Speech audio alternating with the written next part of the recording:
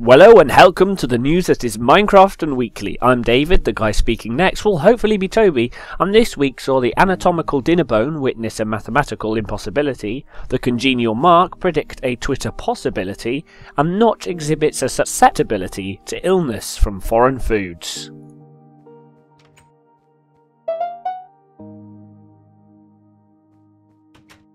With the next generation of consoles looming over us, it feels like Xbox 360 might have had its day. However, IGN decided to release its top 25 list for the Microsoft console, and for the first time included live titles as well. To this end, Minecraft came out 22nd, which we think might be a bit low given its dominance of the live charts. Let us know where you would have placed it in the comments below. Brace yourselves! The British are coming! The Great British National Mapping Authority Ordnance Survey has done an amazing thing with their data, creating most of Great Britain using their open data technology into Minecraft blocks.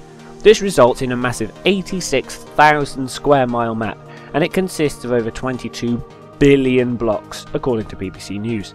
Using OS maps, it's possible to locate a specific place in Britain and then convert the grid reference into Minecraft coordinates for easy teleportation, enabling users to locate their favourite haunts in block form.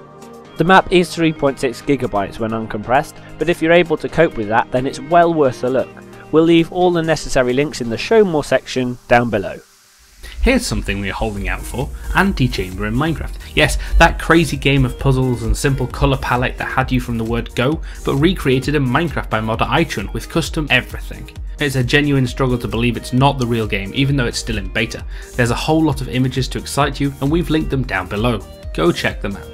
Texture packs have long been a requested feature for Minecraft Xbox, and 4J Studios are making a series of them themselves coming soon. However, it's not easy to carry our PC favourites over to the Xbox platform.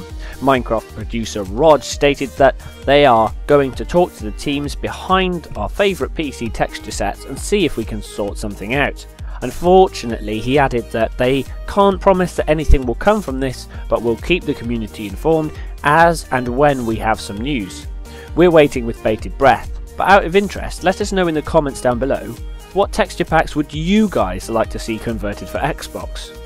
Now, there's been a great song flying around the internet recently by a chap called Ilvis, called What Does the Fox Say? It attempts to answer this fundamental question. Well, Music and Magic Maker Fantabulous has whipped up a Minecraft version about everyone's favourite underwater friend, the squid. It's currently only half of the song, but I have it on good authority that the full song will be out soon, so there's many reasons to go and subscribe to him yourself. Mark made a little PSA for us this week, warning users that sometime after Minecraft 1.8 is out, OpenGL support for anything below its version 2.1 will be discontinued, requiring us Minecrafters to have a graphics card which will support OpenGL 2.1 and above. This shouldn't be an issue for most of us, but if it is, you will see a message in your client if you're running Snapshot 13W38B or higher. We'll leave his article linked below. Once you get a Mojang dev started back on weekly snapshots, you just can't stop them. Snapshot 13W39A hit us this week. Comprising mainly of bug fixes, there's nevertheless some funky additions to be found in this unassuming snapshot. Firstly, command block cards for all your moving command block needs. Like command blocks, they're not found in the creative menu, but given with the /give command.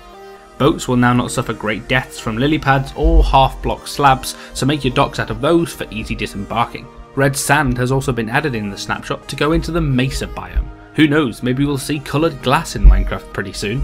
Now onto that non-Minecraft bit of the news with a really interesting new blog post appearing on the Scroll site all about the future of the game. Where they're going from here, what additions they're planning, all these questions are answered, including those about the upcoming Judgment mode, new scrolls and a planned spectator mode where you can watch pro players like us and take useful hints on how not to play the game.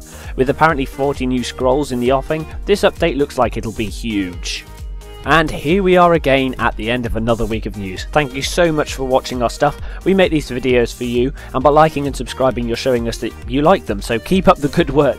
If you're interested in us playing some game other than Minecraft, why not click on the left for a video and giveaway about Scribblenauts Unmasked, a DC comic adventure. If you're strictly Minecraft minded, the right link is to last week's news. As always, the subscribe button is clickable, and our Twitters are here if you want to follow our banterful goings on. Thanks again for watching, and we will see you next week.